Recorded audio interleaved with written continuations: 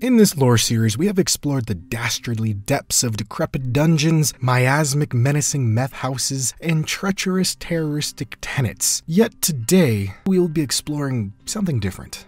Not the work of one psychotic man or the act of desperation by those clinging to something that will help them stay afloat. No, the people we'll be discussing today are well within their own minds. They're just, for lack of a better word, evil. Welcome to the Ready or Not lore series, where in today's episode we will be discussing the mission Hide and Seek. As always, this video will be divided into two sections, the first being all in-game / developer confirmed information, and the second being my own theories as to where the story may go in the future.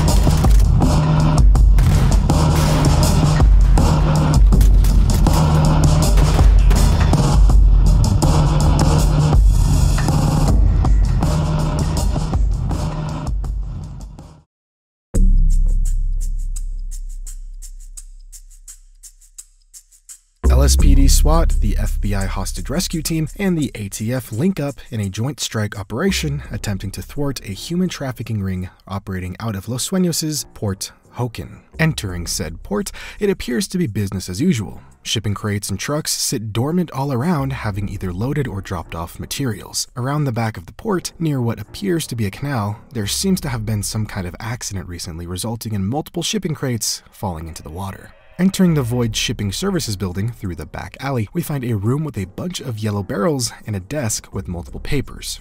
On the desk, we can find a Police Doggo's Training Manual by Clifford Cujo. Haha, very funny. I get it because they're both dogs. Anyway, we can also find a bunch of papers thrown about that are pretty hard to read, but one in particular stands out. It's a classified document discussing the USS Kitty Hawk for something about March 1st, 1972. The Kitty Hawk is an actual US supercarrier named after a town in North Carolina. The only thing I could find in regards to the Kitty Hawk in 1972 was on October 12th, 1972. The Kitty Hawk was en route to its station in the Gulf of Tonkin during the Vietnam War when a race riot between black and white sailors broke out. It involved more than 200 sailors and resulted in over 50 sailors being injured, but thankfully no deaths. On the floor, we can find a folder with our beloved Francisco Laguna's name on it. Now here's the thing. As a lot of you have pointed out by now, the name Sergeant Francisco Laguna also appears in the game Scum, as also shown in this post from 2019. This could mean two possible things. Number one, Ready or Not and Scum are in the same universe, and the reality show that pits prisoners against one another in Scum is being funded by the USIA, and we, as the LSPD SWAT, are actually a part of that system, as the people we arrest are not actually going to prison and are in fact going to the island Scum is set on. Therefore, the people we arrest in Ready or Not are actually our player characters in the game Scum, creating a never-ending loop of pain and misery. Or number two, both dev teams used the same asset pack from the Unity store. Nah, it's probably the first one, but if someone can get Mr. Ready or Not to clarify if Francisco Laguna is simply an asset or official, that'd save me a headache and a half in speculation. Moving into the next room, we can find bathtubs on tarps with more of these yellow barrels and a cage with a set of handcuffs nearby. On the loading bay, we don't see much, so let's just move upstairs. In the upstairs office, graffiti and rot mark the walls as trash and debris cover the floors. Sitting open on the floor looks to be a book of poetry with two poems by Robert Louis Stevenson in his collection, A Child's Garden of Verses. Fun fact, Stevenson was also the guy who wrote Treasure Island. Anyway, we see two poems, In Port and Shadow March, both of which are parts belonging to the larger poem called Northwest Passage, and long story short, it's basically about a kid going to sleep. Looking at the corkboard on the wall, we see a ton of ads with two in particular standing out.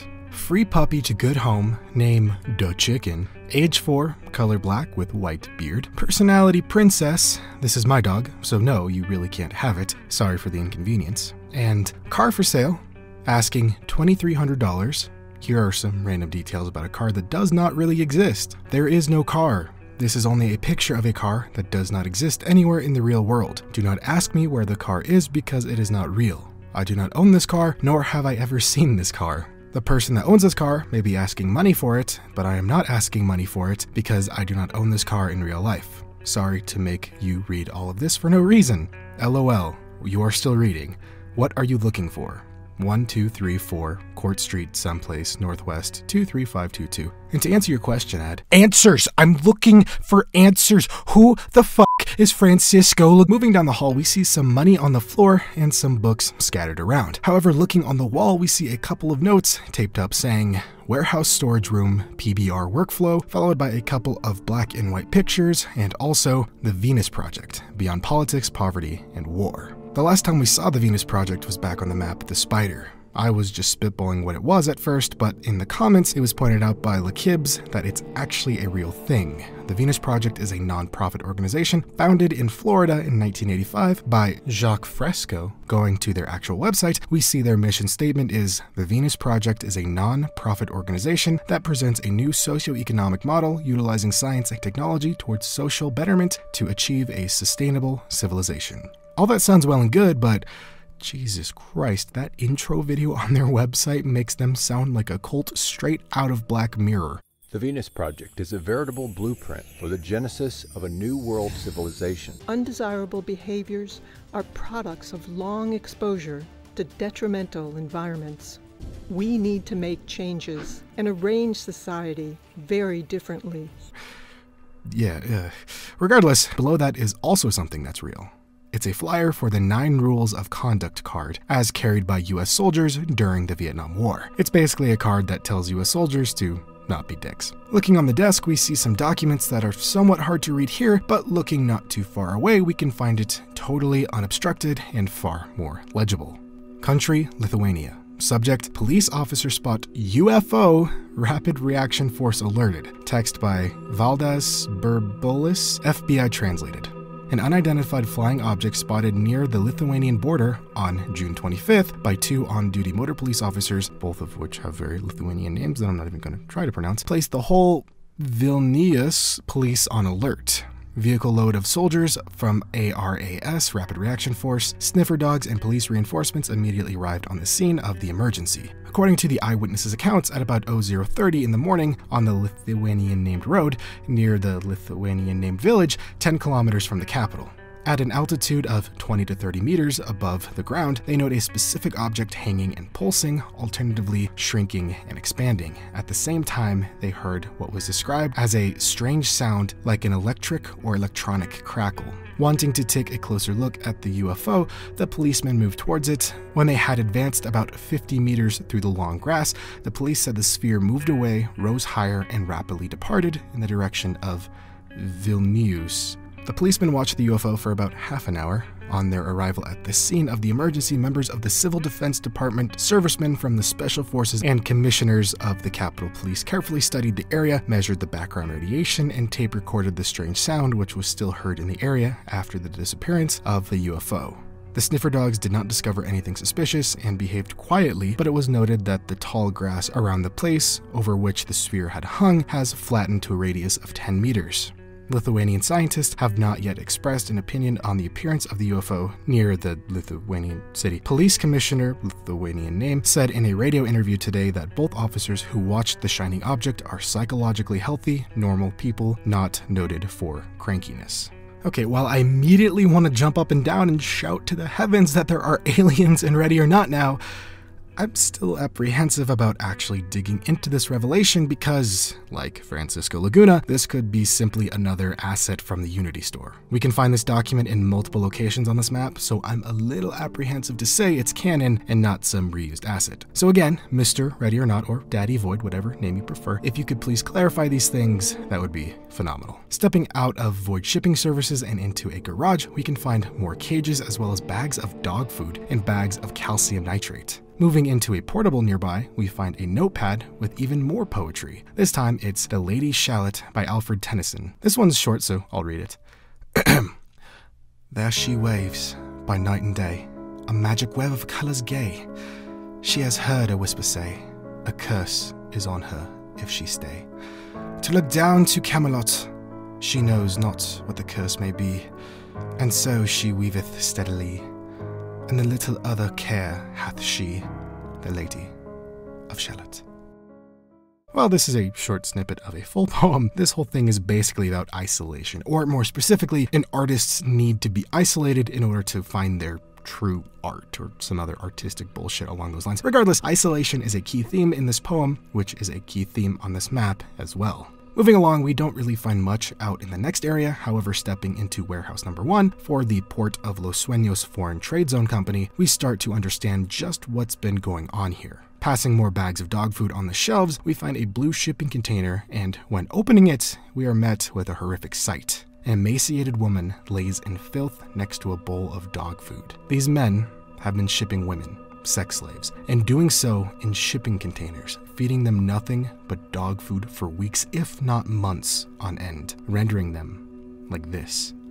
Further investigation on the first floor doesn't lead us to many more answers, yet we can find a very odd drawing of this pointy guy thing very prominently painted on the wall. While we currently don't know what that pointy guy represents, when we step up to the second floor, we are met with a familiar sight. The same spider from the map, Twisted Nerve. This, along with the same shipping containers found on both maps, and something else we'll be discussing here in a bit, proves my theory that these two maps are linked in some way. Whether it be my theory about the Vietnamese chemical company supplying meth heads with resources, or something else entirely, we don't know. The one thing we do know for certain is that the spider has its webs here as well. Not too far away, we can find another strange drawing. This time it looks like a torso with a weird crocodile head or something. Moving to the third floor, we find more junk just laying about, yellow barrels, tons of cages, and more importantly, that pointy guy thing we saw earlier. This time colored red, pinning down the skull guy seen on the map Twisted Nerve. I really have no idea if this is symbolizing or referencing anything in particular, but again, this just strengthens the fact that there's something going on here with these guys and perhaps Los Locos or the spider. Finally arriving on the fourth floor, we see what the real purpose of this place is. Entering a very out-of-place ornate door, we see... what the fuck? We see a stage, lights, and chairs, clearly hinting at an auction taking place, and when investigating further, we can find cages and girls in the back.